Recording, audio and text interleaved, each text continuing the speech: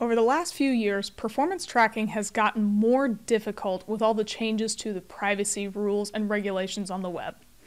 To be quite honest, we advertisers got away with quite a lot that we probably shouldn't have, so it's time to start changing our ways. But just because things are getting more difficult doesn't mean it's impossible. Google Ads recently rolled out what they're calling enhanced conversion tracking, which allows us to track performance back to our Google Ads campaigns in a privacy-compliant way. So in this video, we're going to give you a quick rundown of what enhanced conversion tracking is and show you how you can apply it to your account.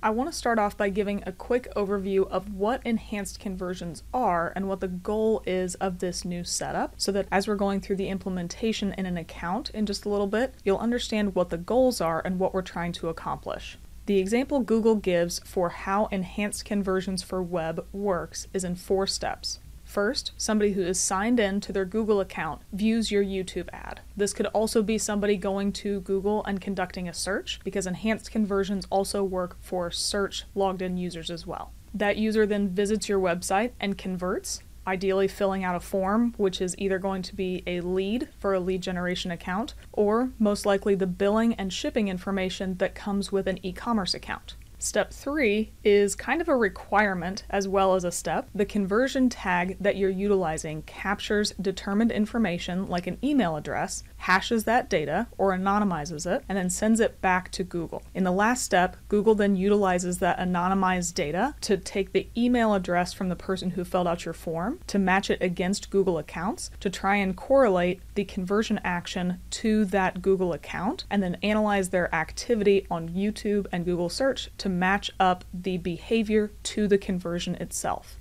So effectively, we're trying to gather that user's information and match it back to their Google account based on the activity that they had and attribute conversion performance that way, rather than relying on the third-party site tag exclusively. There are 3 requirements for you to utilize enhanced conversions. The first is that you need to be using site-wide tagging, either through Google Ads or Google Tag Manager. You need to have your Google remarketing pixel across all of the different pages of your website for this to work. That will come up in one of the steps that we have later, where we have to validate that our tracking is across the website by entering our domain.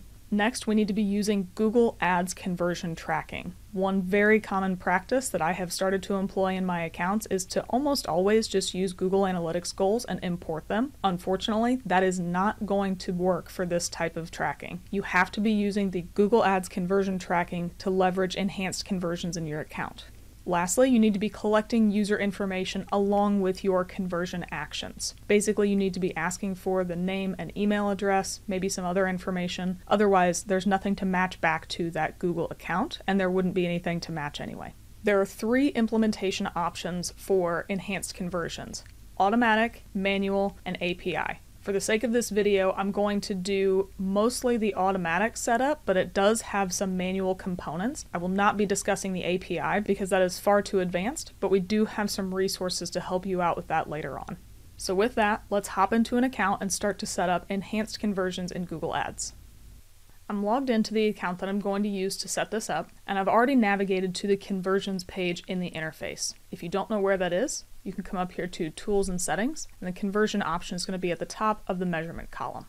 The first thing I want to point out is the conversion source, because that will determine which conversion actions you are eligible to opt into enhanced conversion tracking. The first option at the top, named Form Capture, is a website or imported from clicks conversion source. If I click into this conversion action, we can see only a limited set of settings that are available here, and none of them have anything to do with enhanced conversions. This is only because of the source of the conversion action. So if at any point you're trying to figure out why there's no enhanced conversion option for your conversion goal, it's more than likely because it's not coming from the Google Ads conversion tag, which is necessary for setting up enhanced conversions. So I'm going to hop back to the previous page.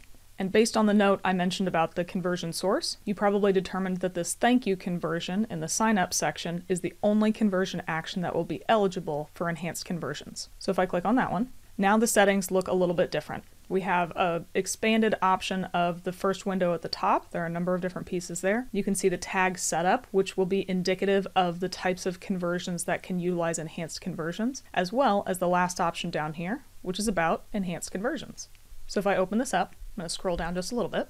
To start utilizing enhanced conversions, we just need to check the box here. We need to agree to the policies that Google has for these actions. I'm going to click agree. And now we need to determine which type of setup we want to use. As I mentioned, there is an API option, but we will not be using that today. So we're going to click the Global Site Tag or Google Tag Manager. Then we're going to click Next. As I mentioned earlier, we now need to put in our website to confirm that the Google Remarketing tag is active on all pages. So I'm going to type in the URL here, and then check URL. At this stage, if your account was eligible for automatic setup of enhanced conversions, it would show up here. In just a little bit, we'll talk about why this account is not eligible for the automatic setup of enhanced conversions, but for now, we'll go into kind of the blended option of manual setup and choose the Google Site Tag and click Next.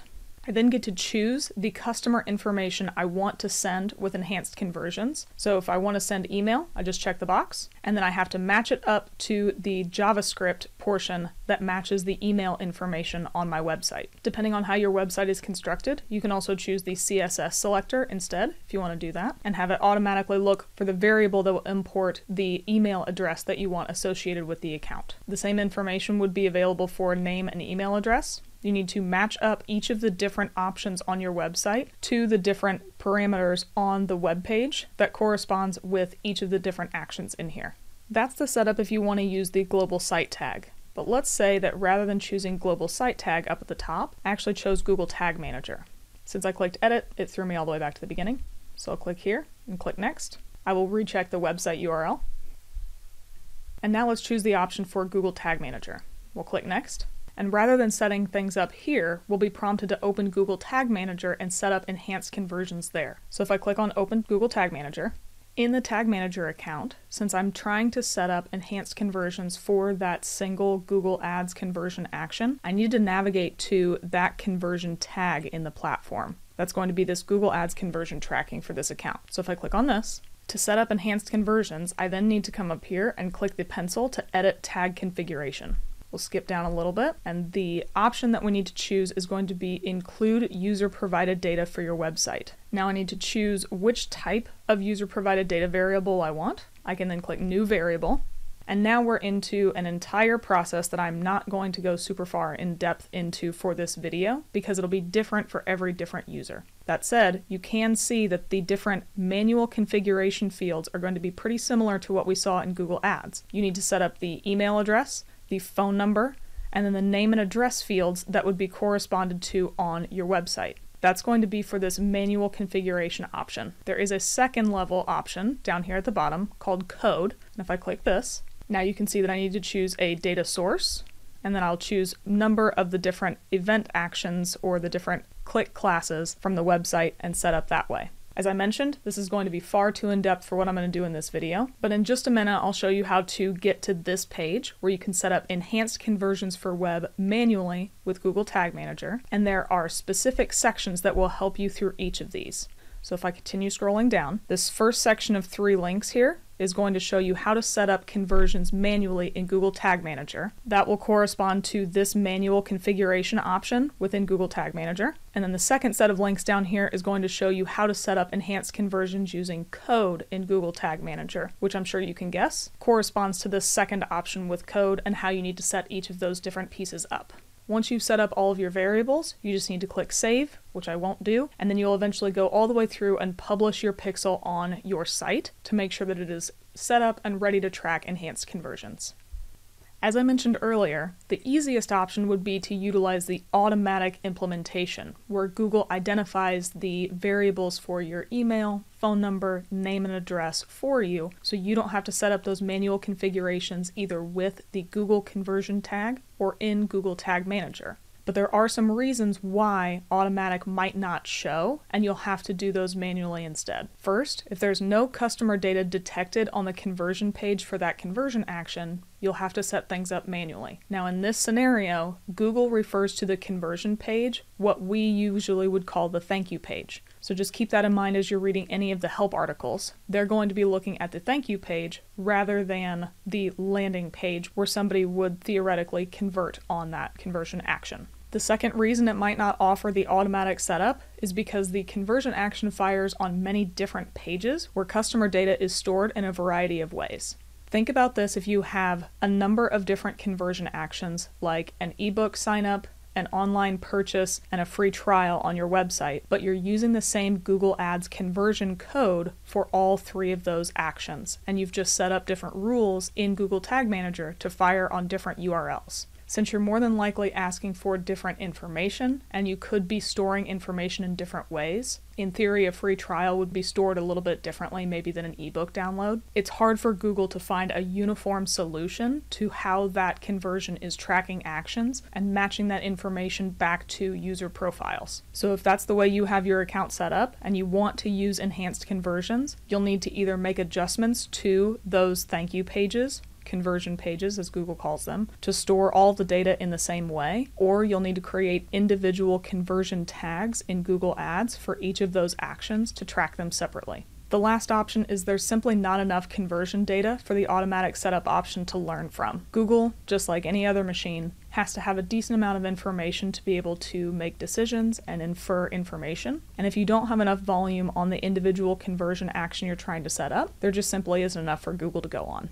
The last thing I want to leave you with are the links to the help sections, whether it's for setting conversions up manually through Tag Manager or the global site tag, and then a link to the enhanced conversion setup via Google's API if you want to go that route. Setting up enhanced conversions can be a bit intimidating because you need to know how your website codes information into the different thank you pages that you have available. It might be beneficial for you to walk through this with your developer so you can ask them any questions as you're working on setting this up. But overall, I have found the help articles from Google to be very useful with step-by-step instructions on how you can set things up. Ideally, your website just isn't too confusing for you to be able to figure it out on your own. Just like everything else in digital marketing, our tracking capabilities are going to be constantly changing as the political and privacy environments change to fit users' needs and make the web safe for everybody. The best advertisers are going to be the ones who are able to keep up with the changing technology and are still able to generate and show performance from the online campaigns, and enhanced conversions is just one additional way for us to be able to do that. I know we didn't go through a complete setup, and this topic is a bit more in the weeds maybe than some of the other videos that we've had, so please feel free to ask any questions you have in the comments, and we'll do our best to clarify anything that we've missed. Thanks for watching our video. If you thought it was useful, give us a thumbs up below. We release a new video at least once a week, so if you want to get notified of when a new one comes out, be sure to subscribe to the Paid Media Pros channel.